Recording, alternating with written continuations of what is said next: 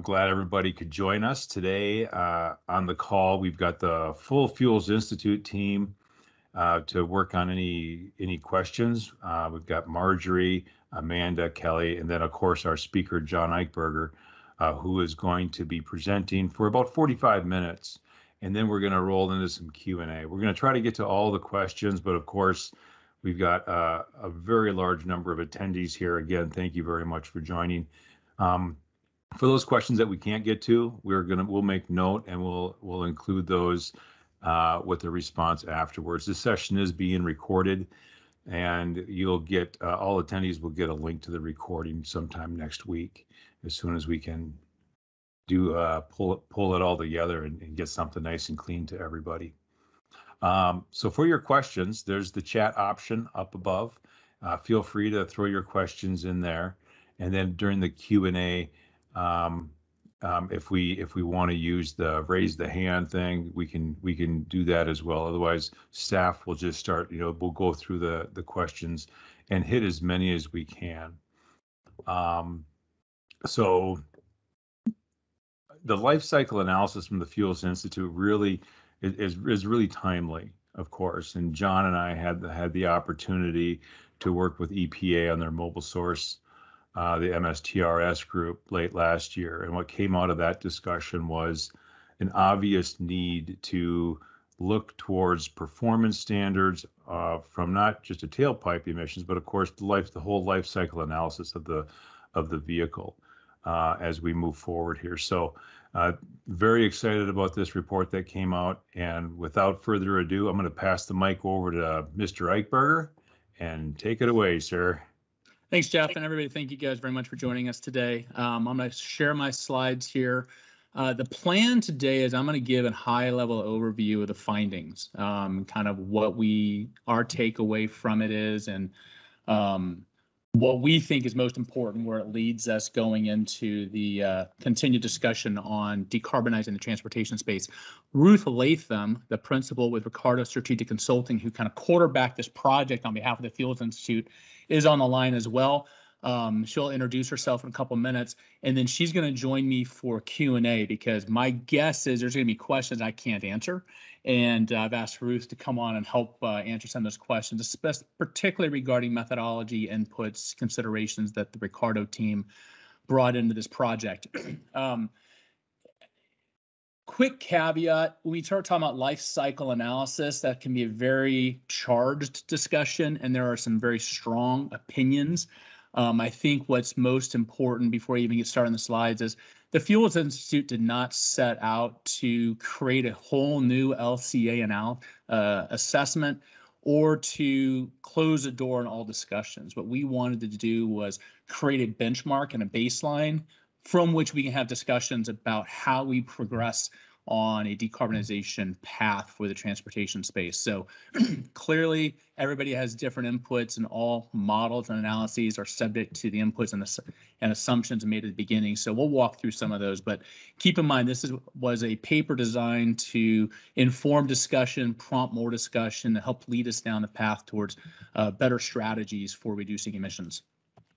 I want to start off, for those of you who are not familiar with the Fuels Institute, we've been around 9 years now. It seems like just yesterday that we started, but we are a nonprofit, non-advocacy organization.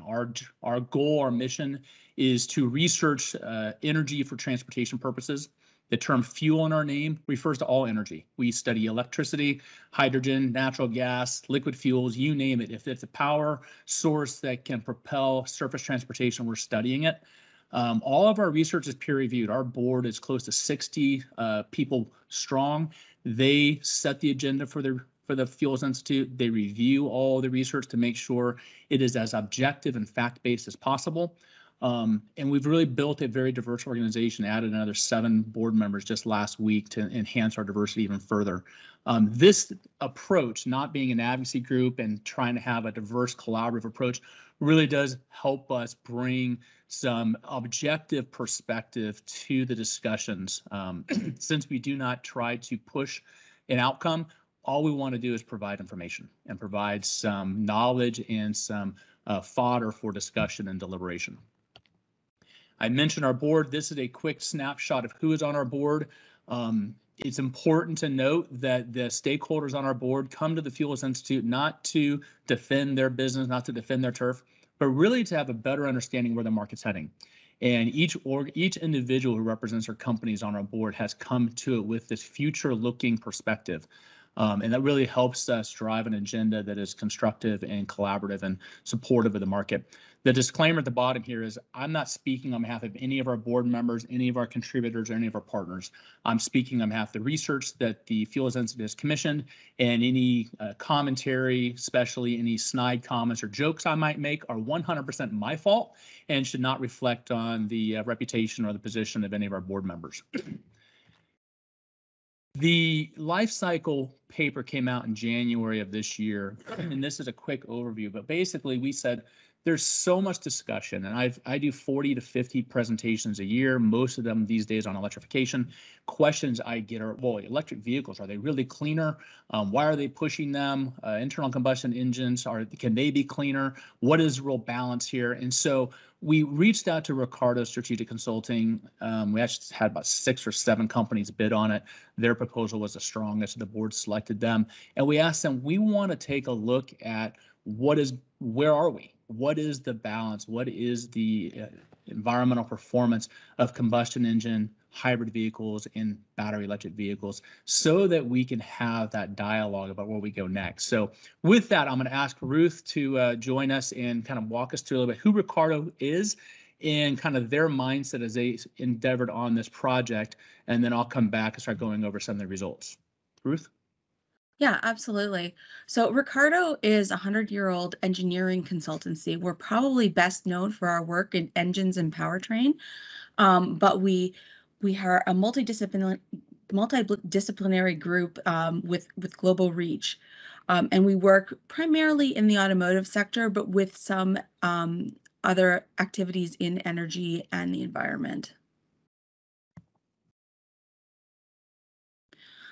We're split primarily in 2 teams. We have the technical consulting group, which does, like actually designing systems, and has strategic consulting, which is the team that I'm in. Our team deals with everything that is at the intersection of technology and policy and cost. So we work, where all of those things intersect. And then we also do some niche manufacturing. One of the other things we're known for is manufacturing the engine for the McLaren. And so these are all the areas that we work in. Again, the strategic consulting team is focused on that intersection area with technology and policy, but we do also have an energy and environment team that does a significant amount of life cycle analysis. Our goal for this study was not to come up with the best way to do life cycle analysis. It was to understand what was available and what can be used today to do an appropriate life cycle analysis on a vehicle, and how sensitive is that to the user's assumptions that they put in. And I think that in doing that, I think we came with some interesting results. Thanks, Ruth. And so some people may ask, John, the future is electrification. Why are we even talking about internal combustion engines? This is an analysis we did, and we actually submitted it to EPA last year as well. Basically, take a look at the dark blue. If Bloomberg New Energy Finance had forecast that by 2040, 60% of all vehicles sold in the U.S. would be electric. If that were the case, and we can quibble whether or not that is a practical forecast, whether it's feasible, whether it's not, whether it's too slow, whether it's too fast. But let's say it's true, and if we have assume a linear progression, which we know is not going to be, but for modeling we did linear, how many vehicles would turn over in that time frame? And if you assume a consistent sale of 16 to 17 million vehicles a year, scrappage of 5.5% every year, 60% sales by 2040 only equates to 27% of vehicles in operation. That means that by 2040, 73% of the vehicles on the road would still be combustion engine liquid fuel. So understanding the dynamic between the environmental performance of an electric vehicle, hybrid and combustion engine vehicle is very important as we start strategically thinking about how we address emissions from the transportation space. So this is some of the context we had in our minds when we commissioned this research. And as Ruth said, we were trying to recreate the wheel on how to do LCA, but we wanted to look at the comprehensive approach. We want to look at from the time you start sourcing materials to build the vehicles all the way to the end of life of the vehicles. But in addition, we want to look at the fuel, the energy that was powering the vehicles, whether it be the harvesting of materials to create batteries, produce electricity, drill for oil, refine petroleum products, grow agricultural crops to get biofuels. All those inputs need to be considered in a life cycle assessment, because if you don't look at every element, then you're not looking at the full picture. And we want to look at the full picture. But again, to the point that we didn't want to recreate the wheel, Ricardo started off, as most of our research does, with an exhaustive literature review, looking at more than 130 papers and diving deep into what the studies showed us. The idea was, let's take a look at some of the leading LCA papers out there on the transportation space, learn from them, find out what common assessment assumptions, common inputs were, create a model that could be replicated, and then run it through the Argonne National Laboratories GREET model, which is considered the top of the line in terms of environmental modeling and LCA modeling. Run those assumptions through and see how it compares to the leading LCAs in the market. And what they found is, once they created this model, they were able to really get close to the benchmark. So a consistent LCA assessment with the other leading reports that were out in the market already, to make sure that the model we had was calibrated appropriately. And that was important because we really wanted to also understand from that average LCA, what are the impacts of external factors that could influence the overall emissions profile? And you see the sensitivities here, total miles driven, carbon intensity of the grid, ambient temperature, driver behavior, all these different elements. What kind of impact did they have? And we're not going to go over all of them, because some of them didn't have a whole lot of an effect on the end results, but we're going to focus on the ones that seem to have the greatest impact on the life cycle performance of these vehicles. So let's get into some of the results now. It's interesting, we published this graphic early on, and several colleagues of mine in the market came back to, John, there's no such thing as average. But my response, we needed to have a benchmark. And so this is the LCA results from the GREET model, assuming a vehicle runs 200,000 miles, which is kind of the target manufacturing goal. We know they don't drive that far, but assume it drives 200,000 miles, which is the manufacturing objective, and operates within the average carbon intensity of the U.S. electricity grid. And in that situation, you see here that the battery electric vehicle, on average, delivers 41% fewer greenhouse gas emissions than the combustion engine vehicle, and the hybrid electric vehicle delivers 29% fewer greenhouse gas emissions. And again, you see it broken down here: material sourcing, manufacture of the vehicle, well to tank, which is the production of the energy, production of the electricity, production of the gasoline, tank to wheel, the actual operating conditions of the vehicle, putting miles on the vehicle, and then ultimately disposable and recycling. So from here, we started saying, okay, what else can we learn from this? And there's several things I think are important. But first of all, the sensitivities we studied, I went through and took the change in carbon emissions from the sensitivity results and calculated what impact percentage-wise did these variables have. What we found is every vehicle is sensitive to external variables. One of the questions I get often is, I heard battery electric vehicles don't have the same performance in cold weather. They get much fewer miles per charge than they do in warm weather. And yeah, you can see here in the purple and gray, there's about a 28% delta when you reduce the temperature by 10 and 20 degrees Celsius. But you also see the ICE increases carbon emissions as well, because you're losing efficiency because you're running your heater, you're running internal operations. And so there's some red herrings out there that are being thrown around, but every vehicle is going to be affected by external variables. The most significant external variables that affect the electric vehicle is the grid carbon intensity. And this next slide really shows us why. I wanted to understand, I mentioned when we started the paper to lead and inform future discussions about how we reduce carbon. And one of the things that struck me the most was that we have to focus our attention where it's going to have the greatest impact. In the internal combustion engine, 73% of vehicle emissions come during vehicle operation. when we're actually burning liquid fuels in the combustion engine to move the vehicle down the road. If we want to reduce emissions from the ICE vehicle, we need to focus there. On the battery electric vehicle, 72% of emissions come from the generation of electricity. So if we want to reduce carbon emissions from the electric vehicle market, we need to focus on the utility sector. It is interesting that the production and manufacture of an electric vehicle is 2 times more carbon intense than that of the internal combustion engine. That's another argument that's thrown out there a lot, that it takes so much more energy to produce the vehicles.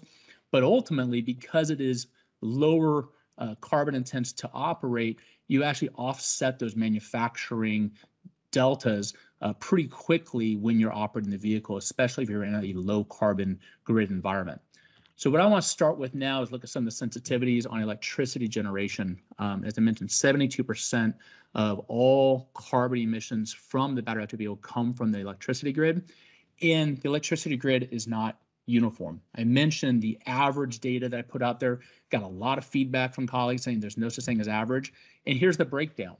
Using pretty recent greenhouse gas emissions profiles for the different grid sectors in the United States, you see the variability. The average is 442 greenhouse gas grams per kilowatt hour produced, but that can range from 937 in one region all the way down to 254 in another region. So where we are actually operating electric vehicles and receiving electricity to power them is extremely important to the end value of their contribution to carbon emission reductions. And so in the sensitivity analysis, Ricardo ran 3 scenarios: a low carbon grid, a high carbon grid, and extremely high carbon grid. And I define these as low carbon is going to be predominantly renewable power. Think about Pacific Northwest. Extremely high carbon grid going to be predominantly coal powered. Think about, the coal states, West Virginia, Southwest Virginia, and the like. And this, you see a huge variability here. In a low carbon, high renewable grid, the carbon benefit of an electric vehicle compared to internal combustion engine is 73%, much greater than the 41% on the national average. The hybrid electric vehicle is still 30% cleaner. But when you go into a market where the electricity grid is extremely high carbon intense, that delta changes completely. And the electric vehicle over 200,000 miles emits 16% more carbon than a combustion engine vehicle. The hybrid vehicle still emits about 27 to 30% less carbon. So when we think about deployment strategies and trying to have the greatest bang for our buck to reduce carbon, we need to think about where we're sending different vehicles and capitalize on the benefits of those markets. Maybe it doesn't make sense to deploy electric vehicles to every market right now, but if we're being strategic about it, it provides some sort of motivation to get them where they're going to have the greatest impact. With that, however, and I mentioned, even if we get to 60% sales by 2040, 73% of vehicles are going to be liquid fuel, combustion engine. How do we reduce the carbon intensity of those vehicles, both legacy and new to market vehicles? We're going to be selling combustion engine vehicles for decades unless there's some sort of ban put in place. I don't see that happening at the federal level. You never know, politics change, but as of right now, there's no ban, and the transition to a zero emission vehicle market is going to take several decades. And so how are we going to address that big chunk of the market that's not being addressed by new technology? So we got to look at this combustion cycle, the tank to wheel sector, which is responsible for about 3/4 of the emissions. The most viable option right now is really to use biofuels. They represent the lowest carbon liquid fuel option in the market. This is a chart from the California Resources Board showing the carbon intensity relationship of different biofuel products and different alternative fuel products compared to California gasoline, which is the benchmark at 99 CO2 per megajoule of energy produced. You see starch ethanol shows you quite a significant drop. This number is actually a little bit outdated, I believe. I've seen some data showing the current carbon intensity of starch ethanol is much lower than what we're seeing here. You see the biomass-based diesel is sitting at a 30 grams compared to 99 grams for California gasoline. So there's options here, there's opportunities here. And we've got another paper coming out pretty soon that looked at this, the carbon capture sequestration consortium of several ethanol plants that shows the promise of reducing the carbon intensity to 25 from those plants. So huge opportunities here. The challenge is when we start modeling the impact of biofuels in the GREET model over 200,000 mile life cycle, the net impact is not nearly as significant as one might think. And that's because we're constrained on how much we can use, whether it be regulation or equipment compatibility, vehicle compatibility. We're limited to 10, 15% ethanol in the most cases, which really negatively impacts the ability of ethanol to reduce the carbon emissions of the transportation space. So you see a slight decline from the E10, which is today's standard. E15 drops you only about 1 over 200,000 miles. If you're using cellulose, you get a bigger bang for your buck. But I think the key lesson here is when we look at a B20, 20% biodiesel or 100% renewable diesel, the impact over the life cycle is much more pronounced. If we're really serious about reducing the carbon intensity of the liquid fuels market, we need to think about this. We need to think about how can we take advantage of the carbon benefits of biofuels in a more efficient way. And from this study, it shows that if we can increase the volume contribution of biofuels, the ability to have a positive impact on life cycle carbon is enhanced. That's going to require significant changes in regulations and equipment, and we need to think about that. But rather than getting into a we don't want to or we shouldn't, we really should be thinking about it, because reducing the CI of fuels is the best thing we can do in the short term and in the medium term to reduce the overall carbon emissions of the transportation space. So we need to really be thinking about that. The other thing that I found was interesting in the model was driving behavior has a huge impact. And the OEMs basically say that once a battery reaches 70% of its original capacity, it's probably not viable for it should be replaced. And that comes in about 1,700 to 2,100 charging cycles. Now, a typical battery electric vehicle can run 200,000 miles on less than 1,000 charge cycles. So a question was raised from a stakeholder last week during a conversation I was having that, John, the BEVs are never going to have that many charge cycles. Well, it depends on how you're driving the vehicle. We all know that if you are heavy on the gas at the green light, heavy on the brakes at a red light, your fuel efficiency in your combustion engine is compromised. You're not going to get the most efficient performance out of your vehicle. Same with an electric vehicle. If you are taking advantage of the acceleration benefits of an electric vehicle, which are fantastic, it's a lot of fun, you're going to compromise your range. It means you're going to have to recharge your battery more frequently because you're not going to get the same miles per kilowatt hour that you would if you were driving it gently. And you see here from one of the studies that Ricardo reviewed that the driving range can be compromised by as much as 50% depending on how you drive. That's going to contribute to how often you need to recharge your battery and how many cycles you're going to be going through, and could result in a need to replace your battery more frequently. Now, what does that do to overall carbon emissions? Clearly, it has an impact because you're using more energy. It also affects your overall cost of ownership. And that was the other thing we wanted to understand, because the Fuel Institute believes real strongly that any policy, any program, any effort to reduce emissions, improve environmental performance, if it puts an undue financial burden on consumers, it's likely going to fail. So we want to understand the overall cost implications between a combustion engine vehicle, hybrid, and a battery electric vehicle. And so from the literature review, we came up with this kind of summary of total cost of ownership over 10 years. Now, unless you're kind of a nerd like I am, you're probably not doing a total cost of ownership calculation on a new vehicle purchase. Most consumers aren't going to do that. They're going to be calculating, can I afford the monthly payments? How much is it going to cost me to maintain and operate? What's the residual value at the end of life, possibly? But looking at the total cost of ownership and the way Ricardo broke this down, I think is fantastic, because you see capital cost, so that's the purchase price, how much it costs to insure, not a whole lot of difference. What's the fuel delta? And there was a question submitted ahead of time that hopefully Ruth can talk to about, did we take in consideration what the different costs of charging at a DC fast charger compared to charging in a home? And clearly we did this during a stable time of the gasoline market. I believe those fuel costs for the ICE vehicle are much higher now than they were even 2 months ago. So there's a ton of variability in here, but this gives you a breakdown of where the costs are and where the benefits are. On this average, the battery electric vehicle comes out about 9% less expensive to own over 10 years than the internal combustion engine vehicle. Now, you have to add in there the charging time and time value to the consumer. All those things come into place. how much charging infrastructure is available, when they're going to charge, how long they have to spend charging their vehicle. That all comes up. But this TCO assumes no tax credits and incentives and assumes you're replacing the battery once over the 10-year life of the vehicle, and it's still coming out at a lower cost. I think it's really important to note that on all the emissions charts I showed, hybrid electric vehicles kind of split the difference between the battery electric vehicle and the combustion engine vehicle on emissions. It also comes in at the lowest cost to own. So there are a variety of options that can come out of this. How fast you need to reduce carbon emissions, where can we reduce carbon emissions most effectively, what technologies of vehicle structure are going to benefit the environment and the consumer the most. And in some circumstances, the BEV makes the most sense for emissions and cost.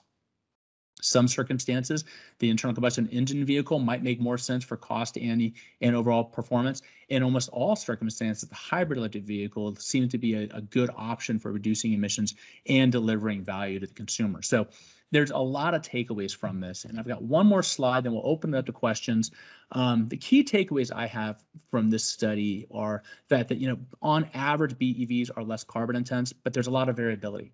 And optimizing our geographic deployment to enhance the contributions to carbon mitigation of the battery electric vehicles is going to go a long way to achieving emissions reduction goals and providing value to the consumer.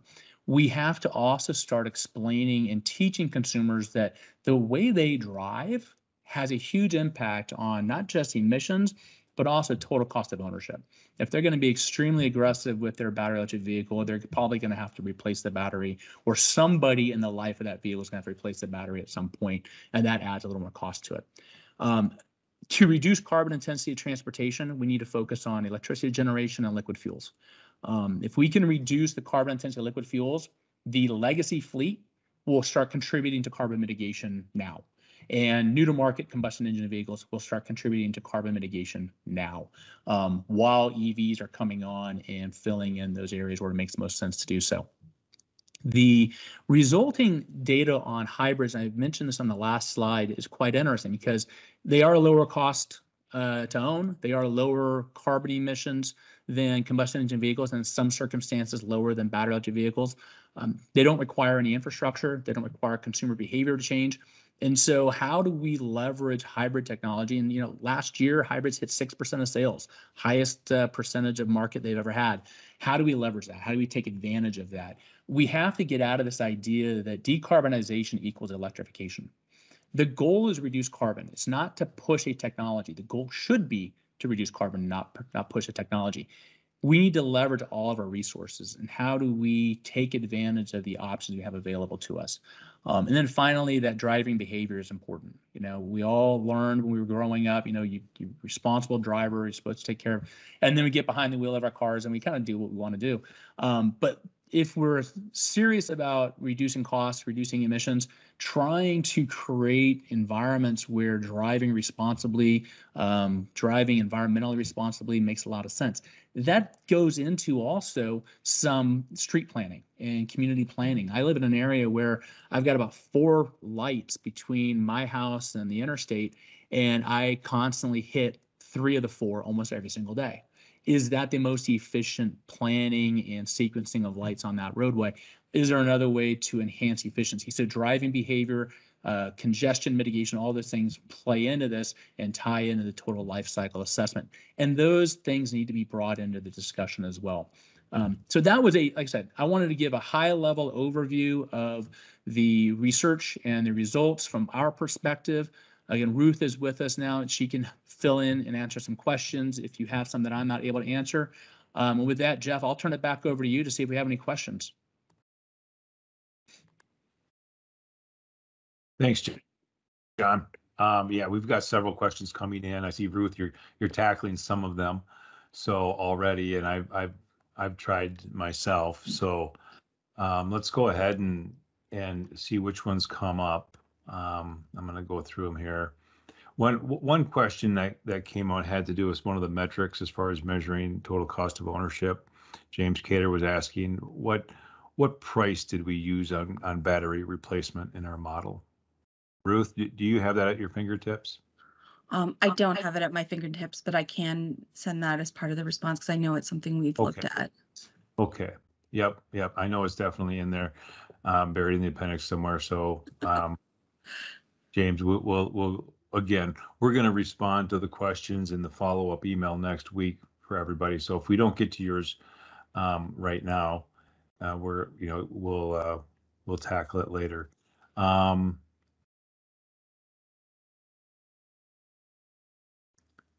Let's see.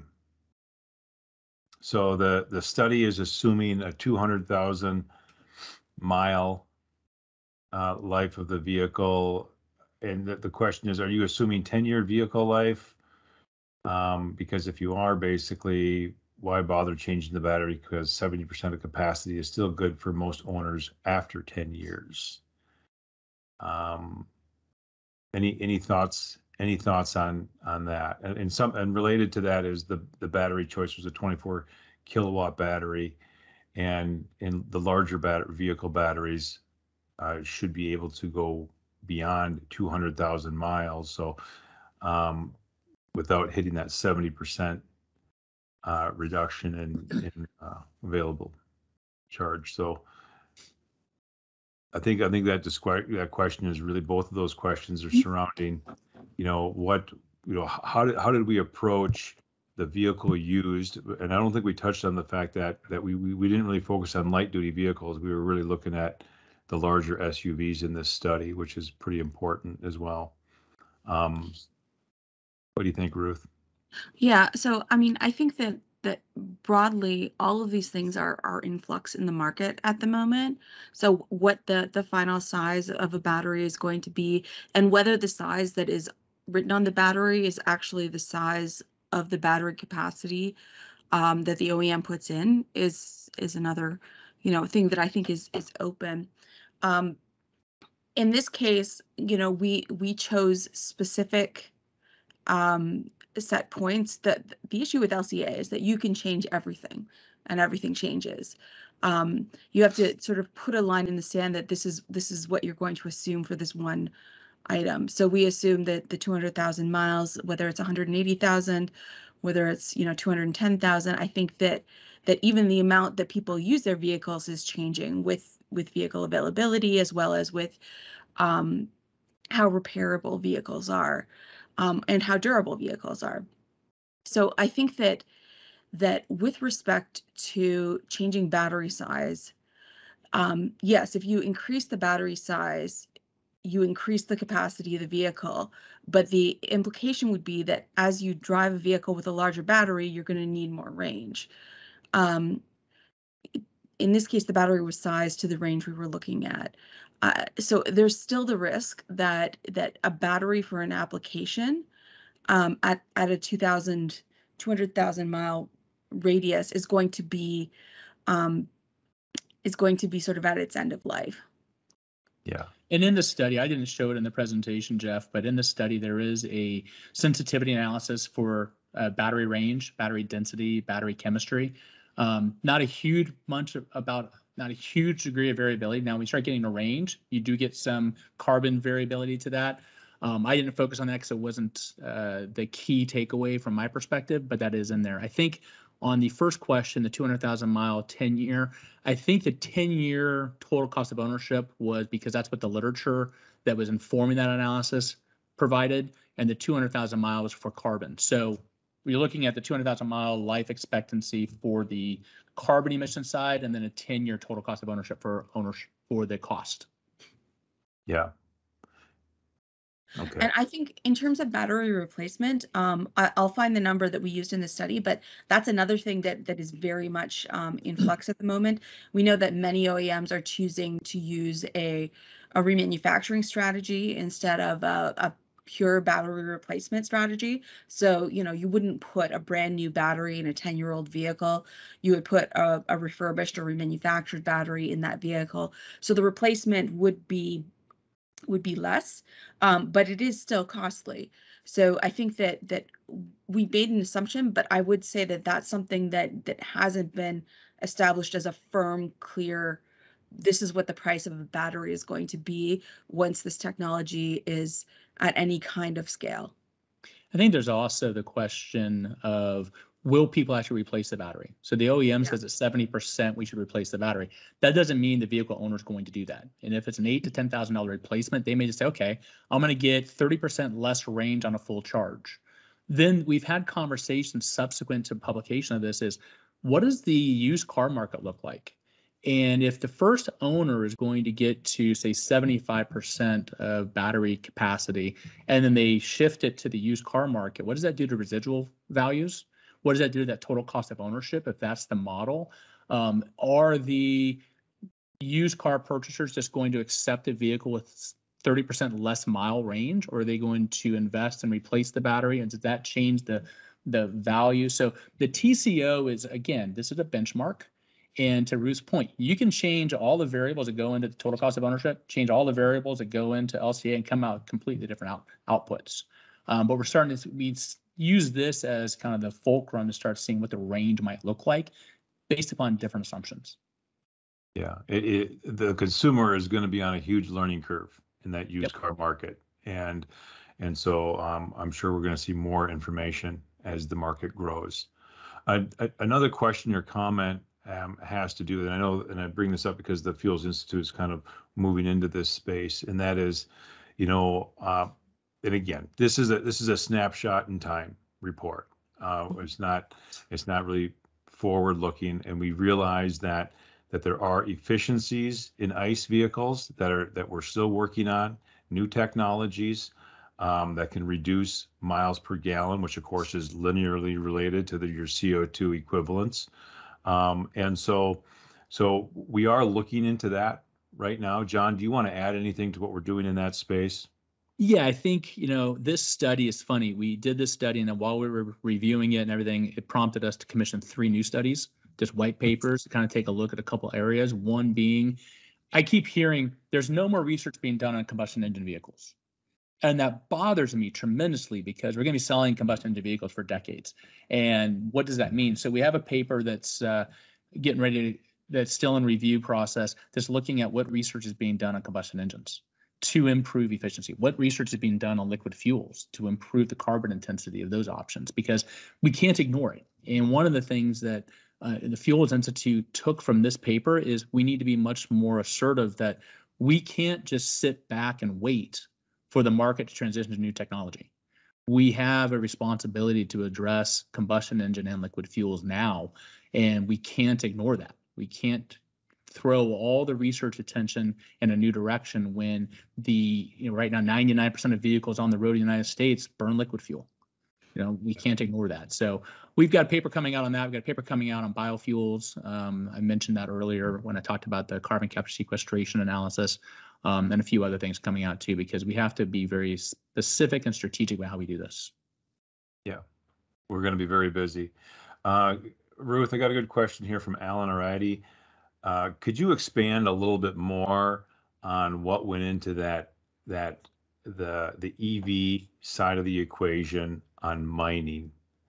And we hear a lot about mining operations and rare earth minerals and what have you. Can you? Yeah, I saw that question. So I think that from the perspective of the carbon footprint of lithium and cobalt and all of those materials that are being viewed as critical supply chain elements on batteries, we assumed a current state on that. I think that if you look at things like the impact of deforestation for mining, that's not included in this. This isn't like a complete view of resource extraction over the next 50 years. I think that there is some, we assume it stays the same. Now, that's certainly something that would be interesting to study, and I think that it would change the carbon footprint of those technologies, but I think that it was sort of outside of the bounds of what we were looking at here. Yeah, one of the things we were working on this in the development scope of work, our stakeholders said, hold on, we have to put limits on what we try to research here. We can't take, especially when we start talking about cost, you can't take into consideration every single cost that might come into the equation. You can't take into consideration every evolution. Now, in the literature review section of the report, there is analysis of other research that's been done for example, the greening of the grid. How are we progressing there? I think ICCT did a great paper on that to see, where are we going with grid improvement and carbon intensity? How does that reflect to LCA? So that's all in there. That's in there as well. But at some point, you got to put boundaries on the research you do. And Ruth coached us quite a bit on that we could still be doing the analysis. Instead of talking about the report, we could still be doing the analysis and get paralyzed with that. Yeah. And that's and there's another question that kind of falls into that category. You've got finite number of resources to go into research, and as technology is changing so quickly, we don't have time to do a 2-year study, right? We want to start and complete a study within 6 months because policies are changing, technology is changing. We got to stay ahead of the curve as much as we can. And so one of the questions was, why didn't we look at higher blends of ethanol? Greater than E30 in this study. My response is I look at market penetration and I look at a product viability. And I'm sure I'll get crucified by some on that for well, it's true. You go above E15, you have a limited number of vehicles that are authorized to run on that fuel, that are calibrated, designed around that fuel. Now, you're going to have stakeholders say, well, I've been running E30 in my 1985, blah, blah, blah, for years, no problem. And that's great anecdotal information. But from a regulatory, official, legal liability perspective, you need a specially formulated vehicle to run on something higher than E15. So we're really looking at the universe of the transportation sector and this wasn't designed to really kind of identify what switches in fuel availability and engine technology need to be contemplated to reach certain objectives. That's great. Mark Larson asks a good question here regarding what are utilities doing in the background because of the impact. So he says the fuel cost variable was substantial. Utilities are scrambling to assess capacity sustainability with EV growth. Utilities are also initiating peak demand and other behind-the-meter assessments, thus increasing fuel cost. How is that factored in, please? So again, I think the question is kind of forward-looking, whereas, but any thoughts on that? I think that question is also, to me, linked. There's a previous question about whether or not any road taxes applied to alternative fuels would also be included. And I would say that again, this is one of those areas where the study was focused more on the vehicle side and on the vehicle technology than on the complete variability on the fuel side. So we started with today's grid, today's prices as a baseline, and looked at some variability in that within the current forecasts, but we didn't, do a deep dive into, what's going to happen in utility markets as a result of this.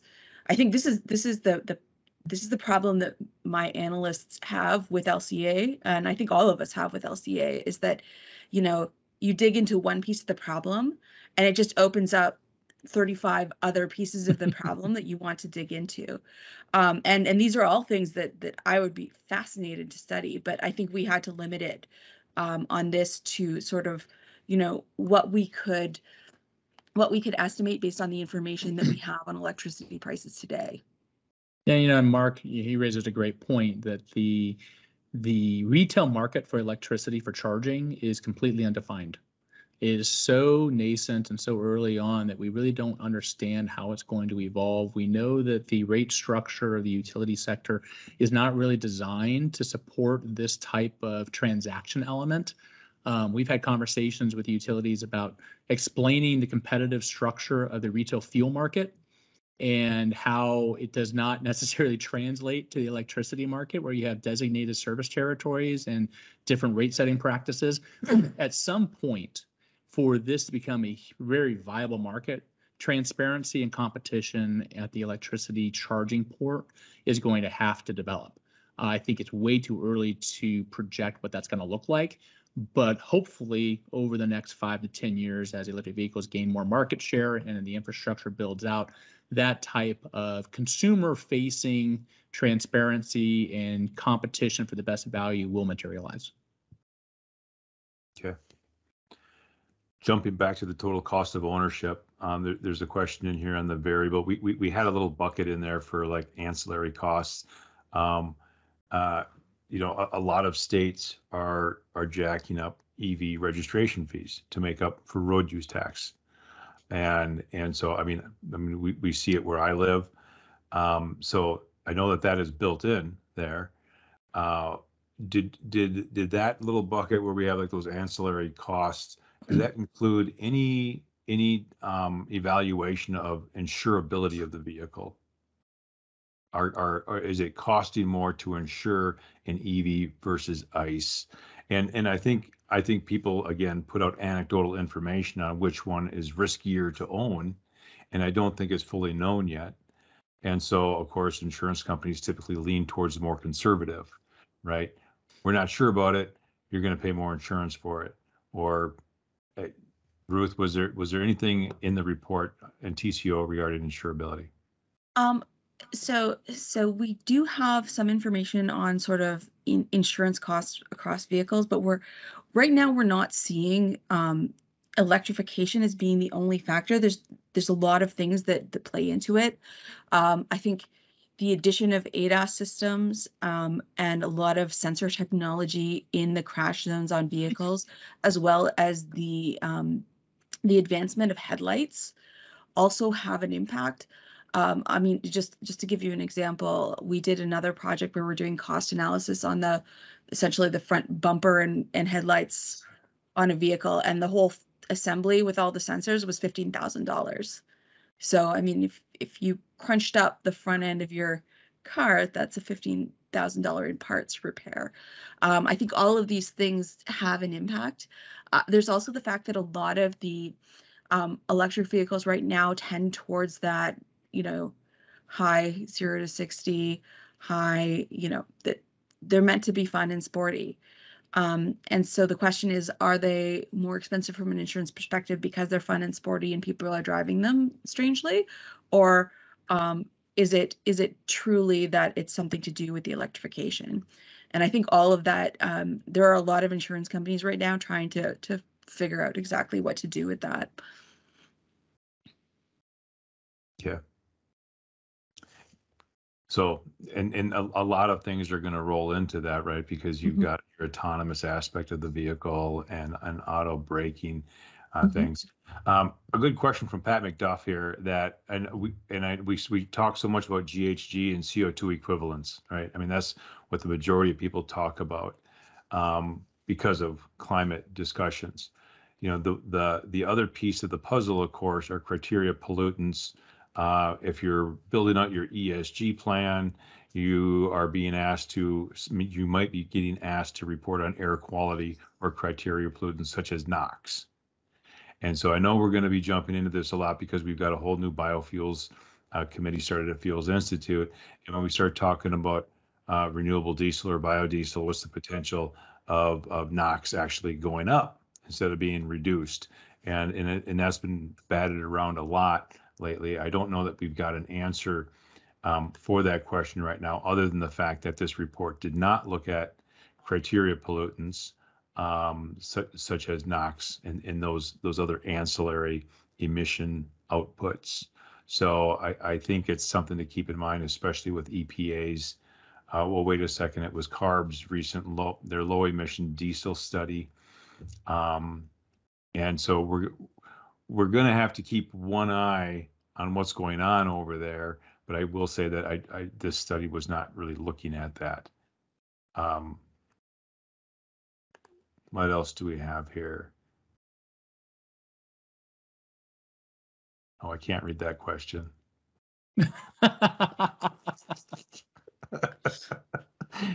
You guys, let's see. Ruth, if you see any that jump out at you that you're itching to answer, please let me know. I think there is a question of why aren't there significant differences between NMC and LFP? Oh, yeah. And I think that we've been seeing, you know, even since we've done this study, improvements in LFP. And so we were sort of working on what's average and in vehicles today. versus what's coming. And Could so I think that that's, I'm sorry, Ruth. Could you give some background information for those that aren't aware of what those acronyms stand for? yeah, those are chemistry in lithium ion batteries. So it's basically there are two different technologies used in vehicle batteries. Yeah, going into exactly what they are is probably not going to be less confusing, but particularly LFP is sort of one of the areas where there's been a lot of work done of late. So that's sort of where you're seeing improvements in longevity and to some degree in battery performance. So I think that there's I think that there have been improvements since we actually did the study. And when we did the study, we used what was the current state. And that's the thing with batteries, right? 6 months makes a difference. I mean, 3 months makes a difference. The market is changing so quickly. I think we see, and it's a problem for OEMs because even some of them who have, who are in the process of PPAPing vehicles are looking at chemistry changes 6 months, 8 months, 10 months down the road, which is a crazy cycle of change for an OEM. It's going to be, like we said earlier too. I mean, the idea of needing to get research out quickly and timely, and that's one of the primary drivers right there, is just the technology changes so quickly. And then of course there's going to be the impacts on sourcing the materials. As we look at doing more of that in the U.S. So, what's that going to do for the changing of those technologies? I think we captured all the questions.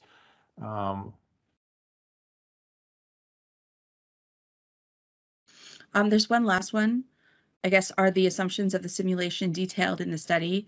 And yes, they are. If there's anything that you don't see there, having read the complete study that you want further information on, please feel free to reach out to John or to myself, and we'll do what we can to get you that information. Yeah. The goal of this is not to hide anything. It's to be very transparent about, what our assumptions were. Yeah. And Tom Leone asked another question kind of regarding, what size vehicle were we studying? Again, we were looking more towards the SUV. And of course, there's the new Ford study that came out on pickup trucks, which is pretty fascinating as well. So we're going to start looking at even beyond the pickup trucks and what's the life cycle analysis on, up to a Class 8 truck, and then eventually I got to imagine we should be looking at on-road versus or off-road vehicles as well for heavy duty. We know Cummins is making a lot of strides in that realm. So, yeah, I think the bottom line for me on this is we have to keep asking the questions. All the questions brought to this webinar were completely appropriate because we need to be asking the questions. You can't take anything just as that's the final result, that's the end of the story, that's the ultimate answer. There is no answer to all the questions. There are just variabilities, and there's options, and there's choices, and there's directions we need to be thinking about. So my encouragement is to always question what you're reading, always question what you're hearing, always ask the questions, because only by asking the questions can we actually get to decisions that make sense. Perfect way to end an amazing webinar. And thanks everybody for joining. Is there anything else? I know we have our annual event in May in Indianapolis coming up. We're gonna be convening our board of advisors. We encourage anybody that's interested to learn more about the Fuels Institute and all the dynamics involved in it, all of our peer review process, everything that goes into our research. Please consider attending that coming up. And if you want more information on it, just reach out to me, Jeff Hovey, and and I'll make sure I get that information out to you. Thanks, everybody. Appreciate it. Thank you very much.